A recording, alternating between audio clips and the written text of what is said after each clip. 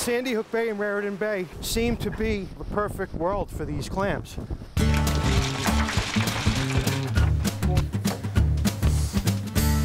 been doing this for how many years? 22 years. And you want to keep doing it? I want to do it till the day I die.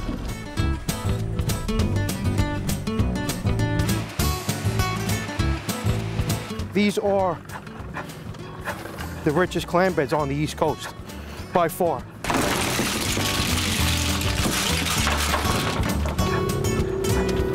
I have guys from Long Island Sound really struggling to make a living. Yeah. And they actually came here and bought houses here.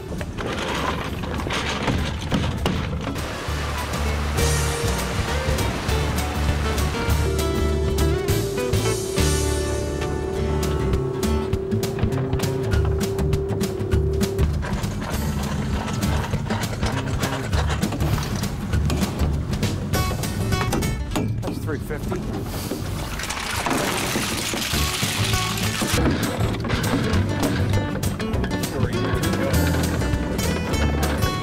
That's a horseshoe crab. We don't hurt that.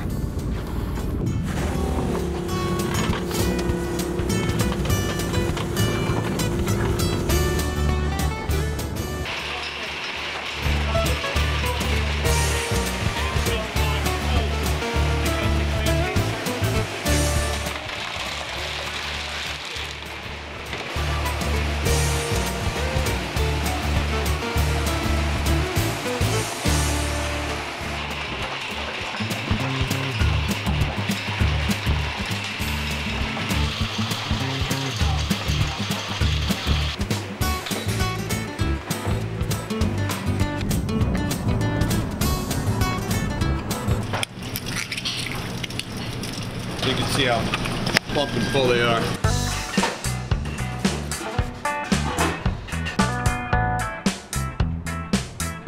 Shuck them, we steam them.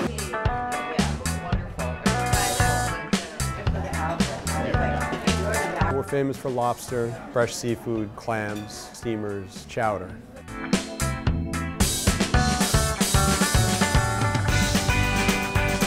You can actually see your food come in down the river and onto the docks. Our customers appreciate it. Everything's good here all the time.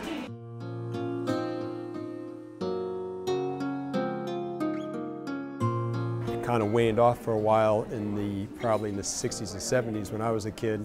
The clams are always there, but because of overdevelopment and some other issues in the bay, they were not able to harvest them.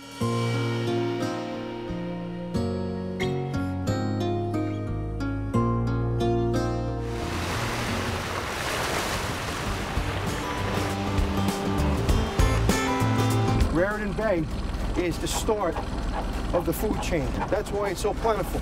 Now it seems like we're able to get more and more local seafood, and our customers appreciate it because it's pretty much the best seafood in the world.